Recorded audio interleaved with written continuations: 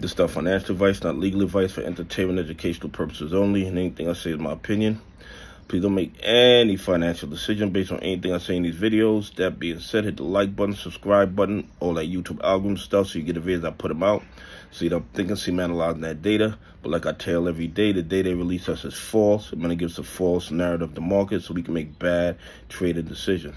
Listen, AMC bad actors are doubling and tripling down on the criminality. The pressure is on them. The pressure is on them. The catch system should be implemented May 31st. The banks are running out of money, so there'll be no money for them to borrow to continue naked shorting AMC. They are in deep trouble, and they don't know which way to turn, and they are under pressure. The bottom line is this. I believe these criminals will be going down in 2024. I mean, everything that I'm looking at tells me that they're deeply in trouble. Anyway, the AMC volume for Friday, 34,741,039. More than 2x what the normal volume is. Okay? They are desperate. Desperate.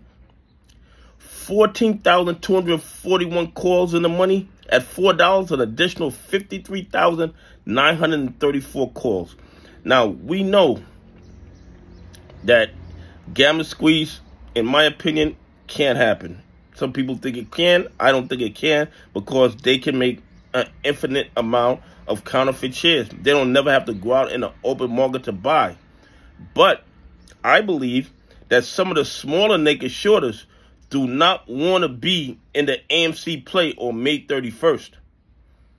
So they might try to get out. That's just my opinion. I'm not telling you to buy, hold, or sell AMC. I'm not telling you to buy, hold, or sell any AMC calls. I'm just telling you that smaller investors are not going to allow themselves to be wiped out just to save the big dogs. Okay? I don't think they're going to do that. And that's just my opinion.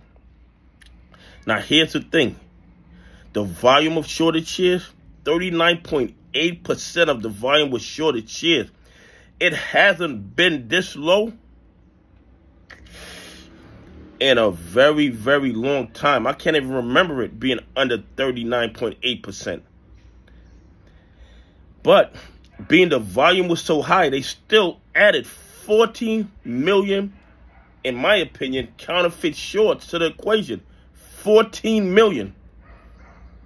Yet, somehow, the days to cover went down. Think about that for a second. They didn't cover their old short positions, added 14 million new short positions, and the days to cover went down to 2.66. Does that make sense mathematically? Not to me. Not to anybody with a calculator. Not to anybody with common sense. But common sense doesn't matter in the United States stock market. You know why? Because the regulatory agencies and the law enforcement agencies don't enforce the rules of the market.